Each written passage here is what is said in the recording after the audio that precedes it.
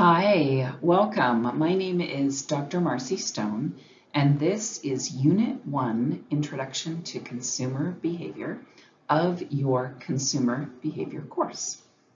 This course has 10 units, so the first unit is Introduction to Consumer Behavior. These are the Unit 1 learning outcomes. Explain how consumer behavior is a process, assess how consumers use products to help them define their identities in various situations, identify why marketers need to understand the wants, needs, and desires of different consumer segments, explain why the design of a product is a key driver of its success or failure. Why are learning outcomes so important? So every learning outcome ties back to the course materials and your content. And this includes your assessments and also your test preparation. Here are the Unit 1 overview topics. We have the consumer behavior process, defining consumer identities, understanding wants, needs, and desires of the consumer, and we have product design, success, and failure. These are the vocabulary terms for this unit that we're going to be talking about in this presentation. All right, so first we have the consumer behavior process. The actions and decisions that a consumer goes through during the buying process is called consumer behavior, and this is one of the foundations of marketing. Understanding the consumer behavior means that you understand your specific target market and why they want to buy your product. By understanding consumer behavior and a consumer's buying behavior, you can better understand how to market a product or brand. The decision-making process that a buyer undertakes before, during, and after a purchase is called buying behavior. The more aligned marketing is with consumer behavior and buying behavior, the higher customer satisfaction and potentially customer loyalty will be. When a consumer decides they need a product or service to solve a problem, they will begin information processing to determine how to resolve the issue. This is the process of gathering information to make an informed decision.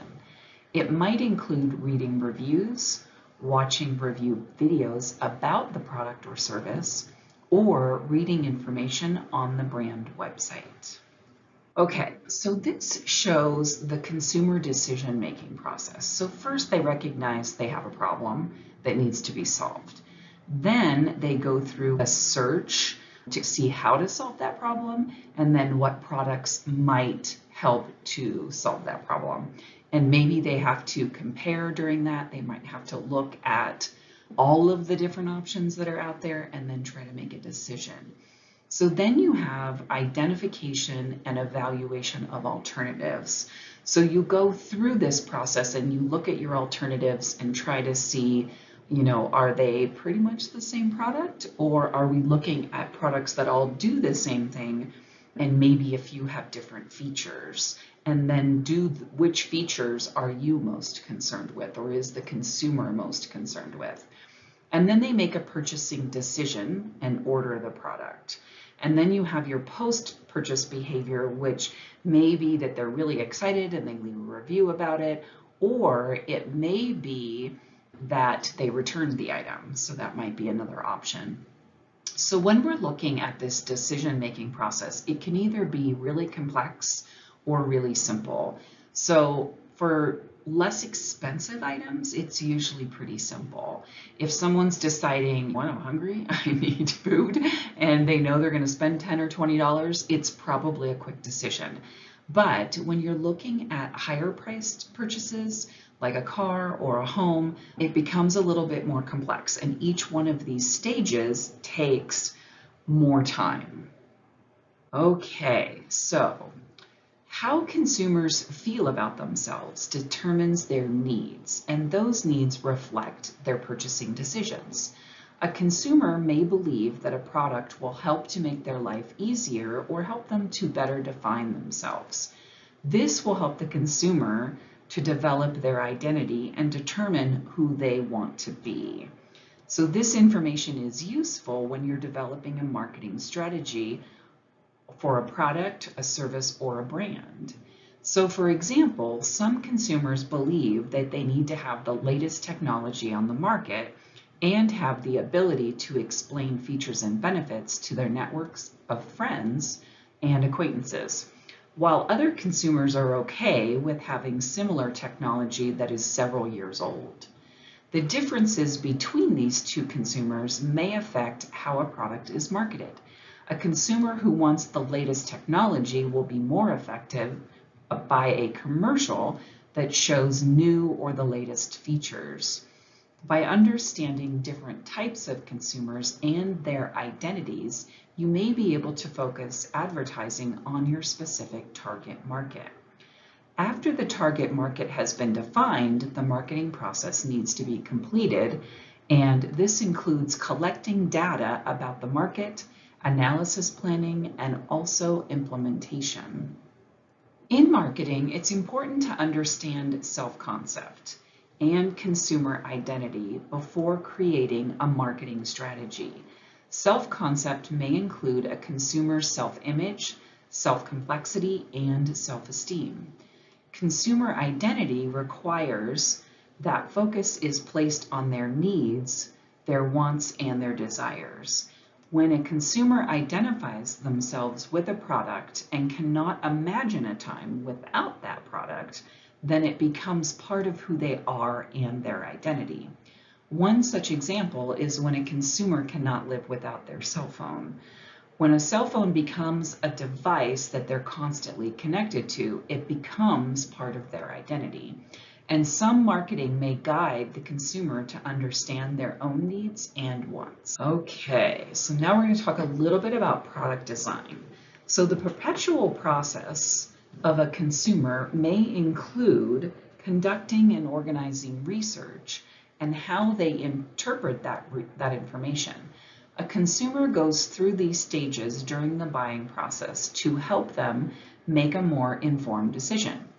Good product design can be seen almost immediately, and many consumers will buy a product as a result. This might include a product design that is unusual or has an attractive color or style. When designing a product, the consumer and how they might use the product and how they might be attracted to the product, and then the design are all taken into consideration.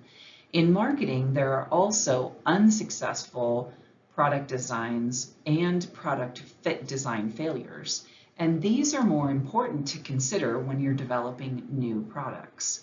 An example of this is the hoverboard, which had numerous safety issues and an overwhelming recall that included the product catching fire. These type of design issues can destroy a brand. So before promoting any product, it's important to test it with consumers first. All right, so here are some steps in good product design. So first, you're going to evaluate opportunities, select the best product idea. You're going to get feedback to look at how to refine that idea. Then you want to make sure that the product performs and appeals to consumers and that it's something that they may want to buy. And then you look at designing with manufacturing in mind. It's something to consider because depending on how hard it is going to be to manufacture, obviously your costs go up or they can come down depending on how hard, difficult, or easy that is.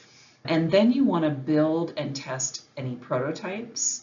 And then you want to ramp up production and run market tests. Obviously, we just talked about the hoverboard and all of the safety issues that they had may have just been ignored, thinking, oh, most people that use this will be fine, which is not what happened at all.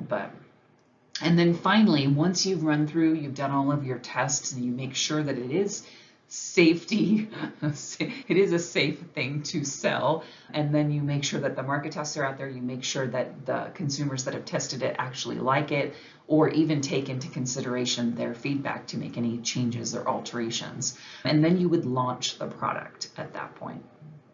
All right, so again, here are, in conclusion, your Unit 1 learning outcomes. So we looked at how consumer behavior is a process. We looked at how consumers use products to define their identity. We also talked about why it's important to understand wants, needs, and desires of different consumer segments. And then we looked at product design as well. All right, what's next? So Unit 2 is on the consumer learning process. My name is Dr. Marcy Stone, and I just wanted to say thanks for listening.